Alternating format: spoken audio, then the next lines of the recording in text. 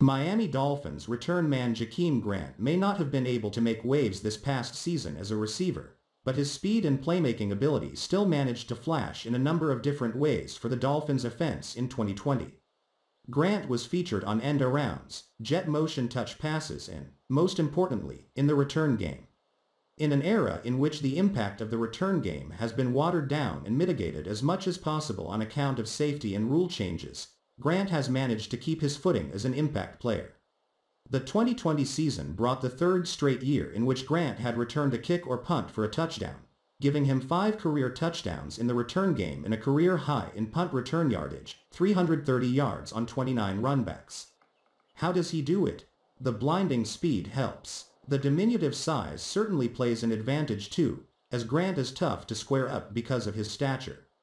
But quickness, agility and creativity also play a big role.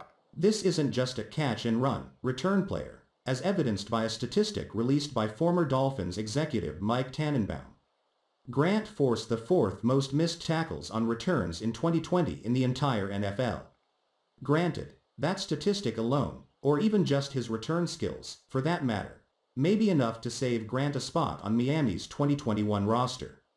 There's financial implications to consider, and the Dolphins may be strapped for cap space if they ultimately decide to concede to CB Xavier Howard's wishes for a reworked contract. Add in the addition of Jalen Waddle and Javon Holland, plus the presence of former returner Noah Igbenogany. Grant's forecast in Miami, despite all of his production, is hazy at best, and he's certainly on the roster bubble.